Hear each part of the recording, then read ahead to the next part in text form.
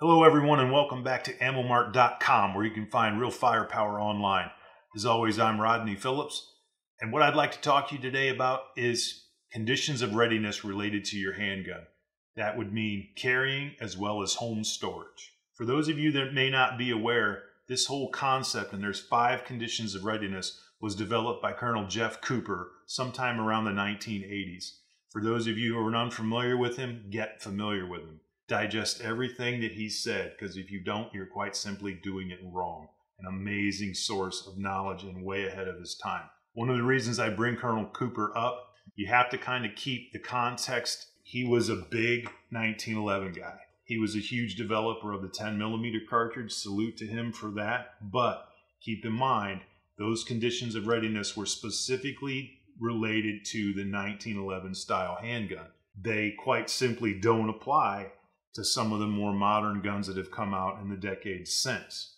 As always, you have to kind of have a little bit of history before you can understand the present.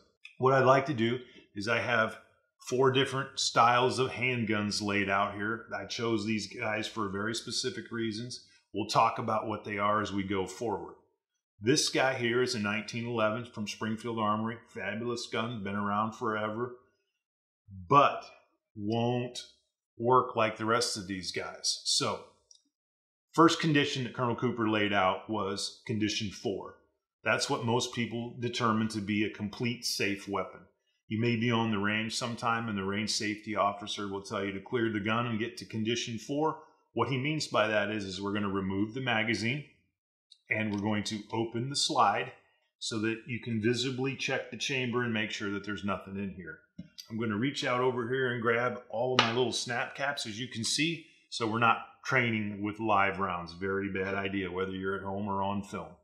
So condition 4 for a 1911 style gun is just that. Mag out, chamber clear, no problem. Now, let's move on to condition 3. Condition 3 is this. What I need to do first with this style of gun is to close the slide, and then I need to release the hammer.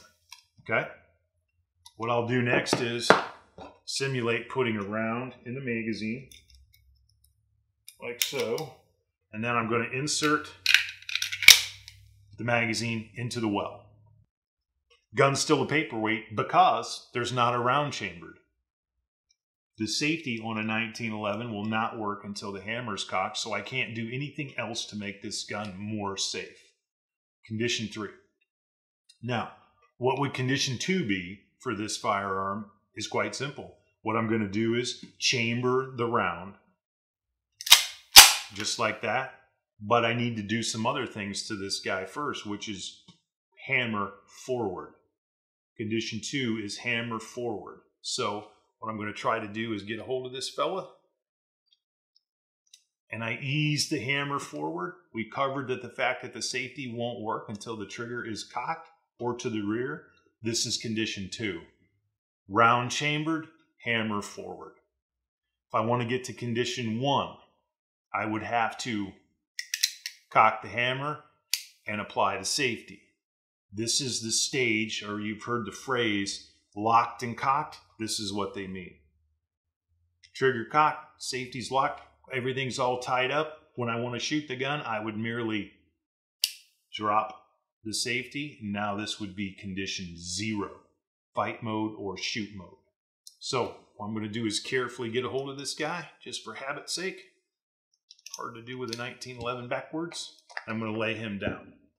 So some of you who may not be terribly familiar with firearms might have been a little concerned that you actually have to get a hold of the hammer on a 1911 and pull the trigger to get it to go forward.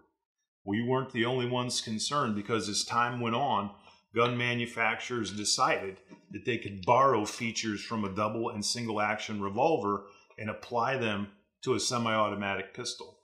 One of the greatest examples of this is the Beretta 92. This guy replaced the 1911 in the military. They used it for about 30 years and have went on to a different gun since then. But largely they chose this because of the safety features on the weapon. Condition 4 for him is exactly the same as it is for the 1911. We have the magazine removed, slide lock to the rear so I can visibly inspect the chamber. To get to condition 3, we're just going to close the slide and insert the magazine. Condition 3 is mag inserted, safety on, no round in the chamber. This is where things get a little complicated with the gun with a decocker. And for those of you that don't know, I'm going to actually demonstrate how the decocker works. So if I tried to cock the hammer from here while the safety is on, it doesn't catch. Nothing happens to this firearm until you cancel the safety. You'll notice even the trigger becomes disconnected. On this model, what happens is the decocker actually moves the firing pin out of the way.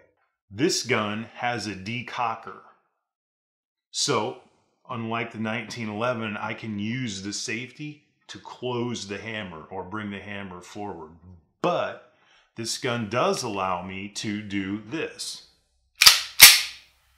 You'll notice the major difference in these two. This hammer follows home. It's the way the gun was designed. So this does actually have a condition 2. Round chambered, hammer forward, safety on. The only way that you can get the gun to be ready to fire is to, 1, cancel the safety and then pull the trigger the long, hard way. And I'll demonstrate as I index the trigger, so to speak, hammer goes with. If I did that long enough and hard enough, the gun would eventually shoot. However, this is condition 0. Hammer back, safety off. Now if I hit the trigger, the gun will discharge. Watch this, however. If I apply the safety here, hammer always decocks and goes forward. So you'll notice there is no locked and cocked on this guy. It skips condition 1. There's only condition 4, 3, 2, and 0. It's a significant thing for people to remember. This gun was designed pretty much around the idea that you have to deliberately pull the trigger to get the gun to fire. Okay? So skip a step. Going forward in time a little bit more, gun manufacturers came up with the polymer frame striker fired gun. For those of you that don't know, striker fired means it doesn't have a hammer. And that's going to become significant related to its condition of readiness. Condition 4 for this gun, which is a Smith & Wesson Model M&P, fabulous gun, lots of them on the market, really like it. Condition 4, magazine removed, slide lock to the rear, safety is on. This lever is the safety, up is on, and that way I can visibly inspect the chamber and make sure there's nothing in it. Now, condition 3, pretty similar to the rest. Going to close the slide, take the magazine, and insert it. Condition 3, safety, no round chambered, very important, no round chambered. So when I want the gun to fire, I have to do some stuff to get that to happen. Well, the stuff I have to do is first chamber a round, right? One of the things I like about this gun is I can use the slide while the safety is applied or on. So to get to condition number 2, it really isn't number 2. Can't be 2 because this gun doesn't have a hammer. Remember, before condition 2 was hammer forward. This doesn't have a hammer. What I've actually done is skip 2 and put this gun in condition 1, which means the only thing I can do to get the gun to fire, or have to do, is cancel the safety and press the trigger. Remember, there can't be condition 2 if the gun doesn't have a hammer. By definition, that hammer is forward. When you don't have that feature, you're going to skip that one. But based on the idea that this gun has a mechanical frame-mounted safety, it does have condition 1, which is round chambered, safety on. Condition 0 would be, I'm going to cancel the safety. Now if I press the trigger, the gun will discharge. So let's move on to a polymer frame striker fired gun with no manual safety. This is the Glock 17, fine weapon, extremely popular amongst civilians and law enforcement. Really a nice choice for a handgun as long as we understand how it works. So good news for us is condition 4 is what it's always been. Magazine removed, slide lock to the rear, and that way I can visibly inspect the chamber.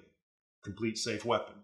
To get to condition 3, remarkably similar to the rest, all I have to do is close the slide, insert the magazine. Now, gun's still a paperweight until I operate the slide and chamber around. This is what would be called condition 3. No round in chamber, magazine inserted. Now we need to stop right here because this is commonly, in my experience, the way people carry this gun if they carry it in public. And a lot of times it's the way they store the gun at home. Their feeling is that it's an added safety feature in that if they inadvertently get on the trigger, the gun won't discharge. That's true. I would agree with that. The thing that I disagree with, however, is the idea that you're going to be able to do this should you need the gun in an emergency. My humble opinion is not going to happen. Imagine trying to clear a garment, pull this gun out, chamber around by operating the slide, and then getting the gun on target. That's a pretty good list when you're scared. Not to mention that always assumes that you have enough situational awareness to create the time required to do all of that. What I would suggest is that you don't carry this gun until you have the skill set and the competency to carry it with a round in the chamber. Quite simply, in my mind, this isn't going to work. I know people who store their guns in condition 3 in their home. Sometimes that's because they have children, they have whatever their living situation is. They're also not comfortable doing this. I can't tell you how to run your household, but what I would tell you is if this gun is in an approved, in a safe place, whether it's a safe, however you're storing the gun, that's going to create time for you to go access it. And then the more you have to do to the gun, your chances of being successful with it are going down dramatically. So keep that in mind. The more safe you get, it also means the more time is required to actually get the gun to fire. So, how do we get to condition 2 with the Glock? Well, the answer is you don't. There's no hammer. There's no safety. There's nothing for us to do when the round is chambered except for pulling the trigger. So, oddly enough, it really pretty much only applies to guns with hammers and safeties. This guy, once we chamber, is actually at 0. When I press the trigger, the gun will discharge, whether I meant it to or not. So you have to keep that in mind. Speaking of that, they're your weapons. You've chosen them, and you must always be aware of their condition of readiness. My suggestion to people is always don't change the conditions of readiness. If you have multiple guns around your house, try to store them in the same condition. Lots of arguments for and against condition 3, 2, 1, 0, whatever side of those you're on. I get it. Do what's right for you, but the more consistent you are, the safer you're going to be. One final word on conditions of readiness. However you decide to store or carry your guns, the big key is being familiar with what you have to do to get the gun to fire. And that also should mean that you should know what you have to do to get it to not fire, just as equally as important. They're your weapons. The only thing that makes you safe is knowing the system, knowing how your gun operates, and planning accordingly. Remember, your best safety is your brain. Thanks for spending some time with me. I'd really like for you to subscribe so we can keep making videos. Thank you.